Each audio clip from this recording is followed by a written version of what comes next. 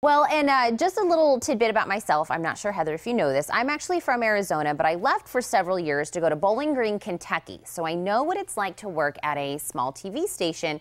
So I got a chance to talk to one of the stars of a reality TV show premiering tonight that is, I guess, extra special to me. Very cool. Well, we're talking about the docu-soap called Breaking Greenville. Take a look.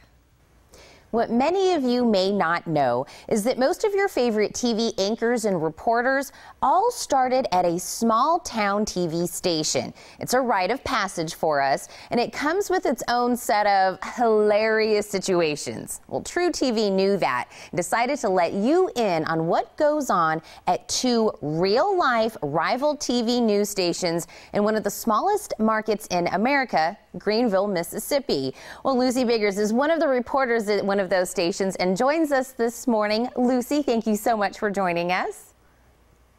Of course. Thank you, Tina. Well, Lucy, I got my start, like I said, most people started, a smaller station, and I started at Bowling Green, Kentucky, so not very far off from Greenville, Mississippi.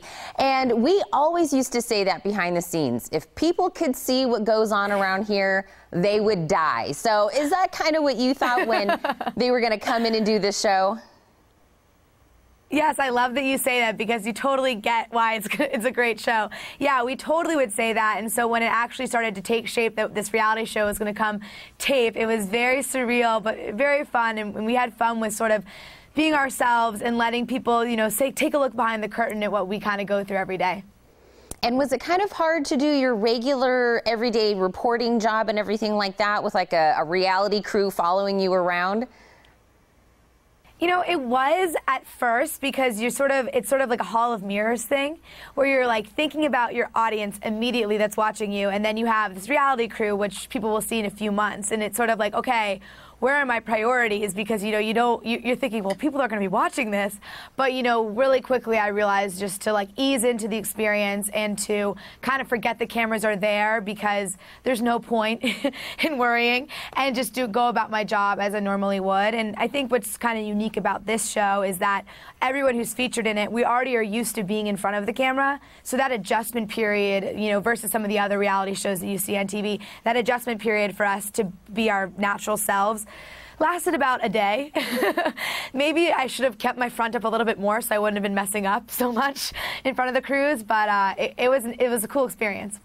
Well, and I definitely think, like you said, we're used to being in front of the camera, but it's a totally different thing when people get to see, what you're like outside, just regular. Mm-hmm. And I know a lot of people online have kind of gotten a sneak peek of what's to come for the season, and they see a lot of like machines not working, a lot of things kind of breaking and not going the right way. But that's real life, right?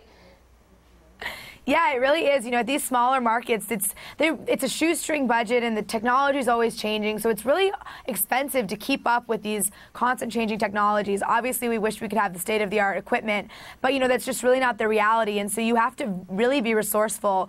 And it's a lesson in and of itself to make the story work, even when maybe your tripod is like sliding down on one leg, or your camera's not working, or your memory card bugs out. So there's all those different things on top of just learning how to be in front of the camera and learning how to do a good interview. Quickly in the lower markets, you realize, like, gosh, I just am treading water here. Like, I just need to get this on tape before I can worry about having my Barbara Walters interview.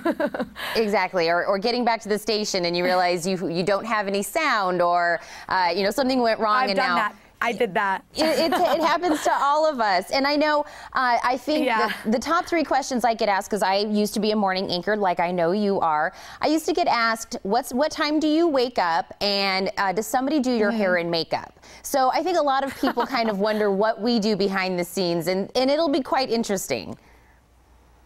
Yeah, it will. We definitely do our own hair and makeup. And I think for people who are intrigued by that, those people who ask you those questions, this is the perfect show. Because, you really get the behind-the-scenes glimpse, and it's so entertaining, endlessly entertaining. So definitely tune in and watch. It's so great.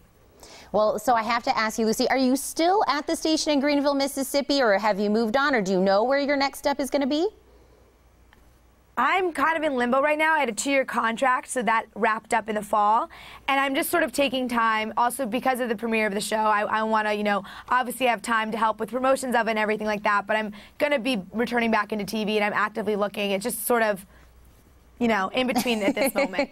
You're in between. Well, I know I have a special interest in watching the show. I hope all of America does as well. So I want to wish you a lot of luck.